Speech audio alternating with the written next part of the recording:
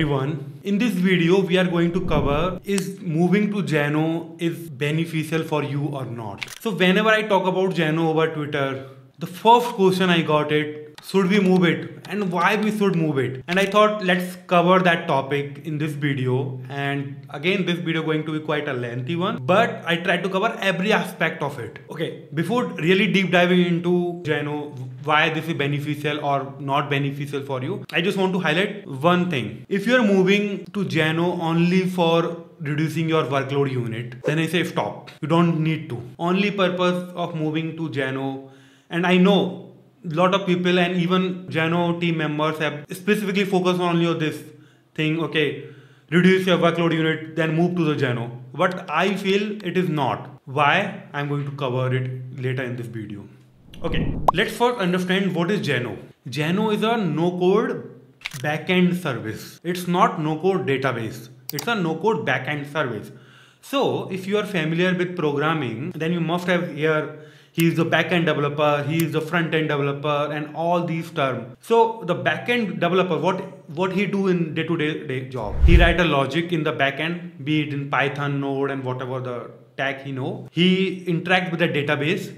He build an API using a programming language, and that help you to store data into the database and fetch or do all sort of the logic. And also there is one more guy who basically handle server level, whether that application is hosted on the AWS, whatever the cloud you are using. One person basically push that code into your AWS server, and he manage rate limiting, or he manage load balancing and everything. Xano do everything that sort of. Xano is a perfect backend. It also have a database. You can write your own backend logic, whatever you.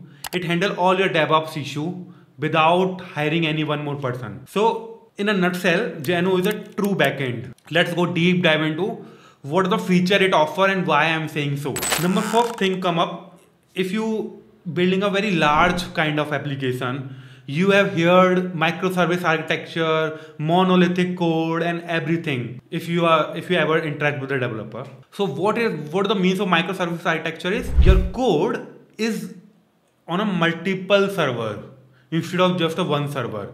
So if your app is become so big, like you're building Twitter and you are hitting a lot of requests on your feed, getting feed API. So what you can simply do, copy your code that handle this feed part and store into the multiple server, so that whenever any request come, it can divert it into the multiple and can easily serve. That you can do in the Xano. Second thing comes is middleware. Middleware basically means whenever any API hit to any server, what it first need to do before actually running its logic. So you can define a common logic for every API. So for example, you want to block any user. So instead of writing that logic into each API, you can write at a middleware level. You want to format or you want to check for valid inputs like email should have a proper formatting. You can set up in the middleware. You want to restrict any particular IP address or rate limit any IP address. Right now you can't do this in Xano, but I hope in the future I can do.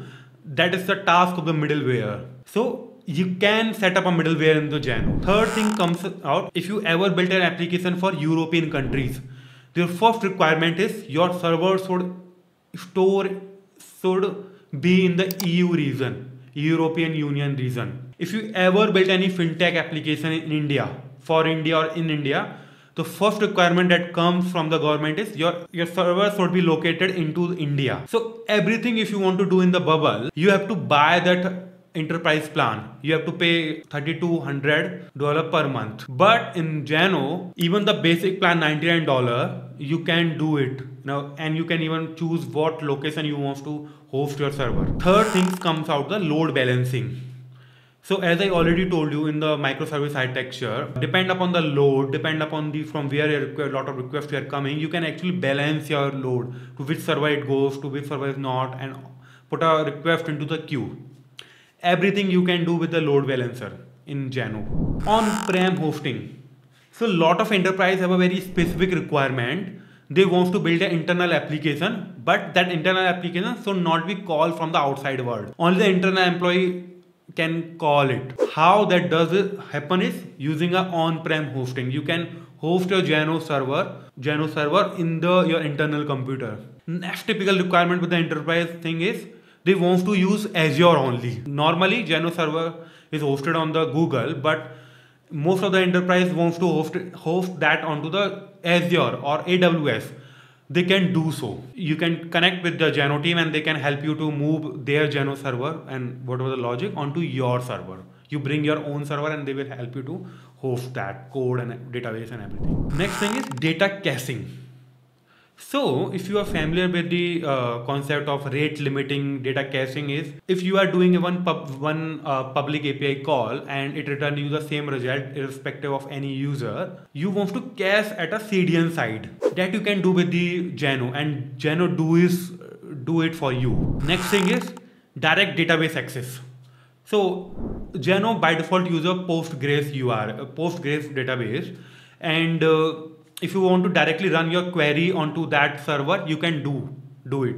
Like you normally write a query in the programming and run it by the code and all. You can leverage directly their no-code function stack, or you can directly write your own query that directly interact with your database. Nothing in between. Next is static IP address. So some of the enterprise wants to have a single IP address, so that they can whitelist that IP address and no one can call your Xano server if they don't have access to the particular IP. So Xano support for the static IP address.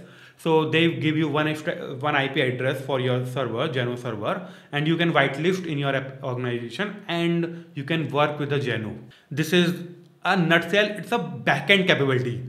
If your requirement are these sort, you require these all of thing, then or one of the two or thing, then doing in Bubble, either it's a very costly affair, or simply Bubble do not support it. So if you want to build something like that, leveraging these features or these requirements, then only move to the Xano. Don't move unless, like, I don't think it's very beneficial for you. Okay, next goes to the nitty-gritty of these. You will say, okay, you just talk about the bigger thing. What if I have a microservice and I am feeling I should go or not? So let me talk about this also. First is super fast response. So if you have a millions record into your DB and you are doing do search for in Bubble, that will easily take 13-14 seconds. But in case of Xano, it will hardly take 3-4 seconds. You can get a help with the indexing power of the Xano. So okay, see this video where I have gone through.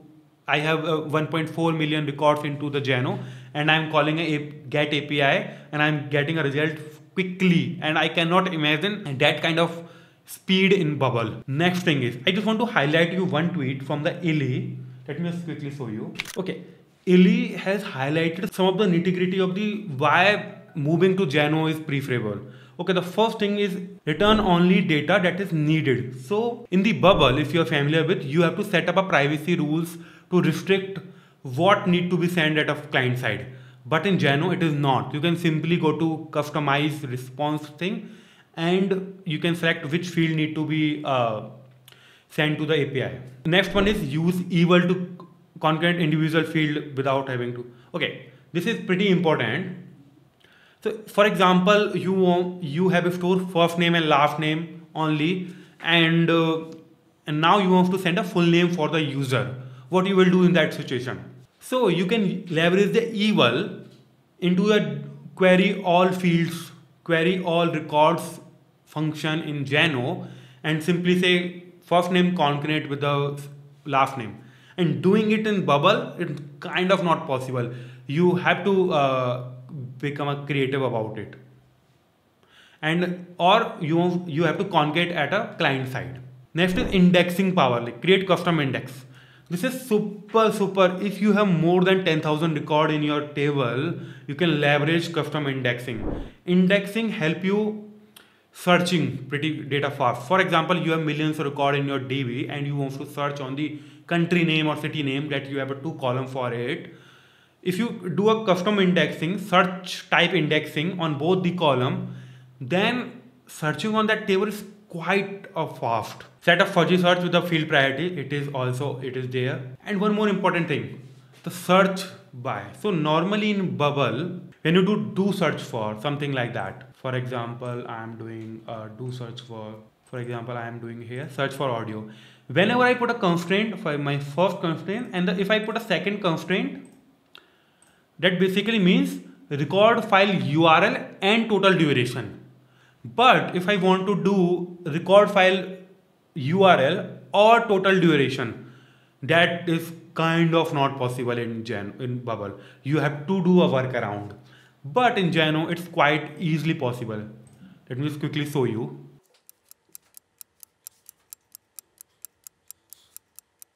So for example, I have query all my record for the all types. So what I simply do, create a custom query, create a pick a one field, say ID, and simply click here and OR. And I put any permutation combination with, so for example, I pick any other field, created at. It will check or ID or created at, is it available in this field, whatever the data I just put. Or you can put a combination of and, like and or then, or you can run a multiple condition on an and. So you have a lot of combination of these kind of thing. And also one interesting thing Xano have, more interesting thing Xano have is add-ons. So whenever you return any response, for example, this API return you response, like this kind of response. And for example, this is my foreign key that is referencing to another API, another database. So what is simply, and you want to fetch that record. So you can use this add-ons feature. So basically that will fetch record from another table without doing for loop or anything. And it's quite fast. One more thing I just want to highlight. In a simple database, you have familiar with the joins, like merging multiple table. For example, I have one table customer, another table is author, and you want to get a record combining both the table. So you can leverage by join function. Like you can choose which table you want to do and do the inner join, left join, and everything. So in that way, it's quite powerful. And if you understand this concept, then you can build any kind of application with Xano, and that to be a very fast application. Okay, one more thing. We use a backend workflow in a Bubble whenever we want to process like 20,000 records in a table, and it takes at least 20,000 seconds depend upon what you want to do on each row. But doing in Xano is quite fast. It can be done in less than a second. In less than a second you can do that. So that way it becomes a so much powerful Xano. And also on top of everything, Xano have a fixed pricing. $99. If you go to Xano pricing, they have a fixed pricing, 85, 199, not like Bubble where you have to pay per workload unit. So that is a one more benefit, not the sole benefit, but one more benefit. Okay, now I comes to your question of why you should not. So very first thing we discuss is, if you just want to reduce your workload unit, don't use Xano at all. So for example, you are getting a bill of $500 or $1,000 because you are doing a lot of workload unit.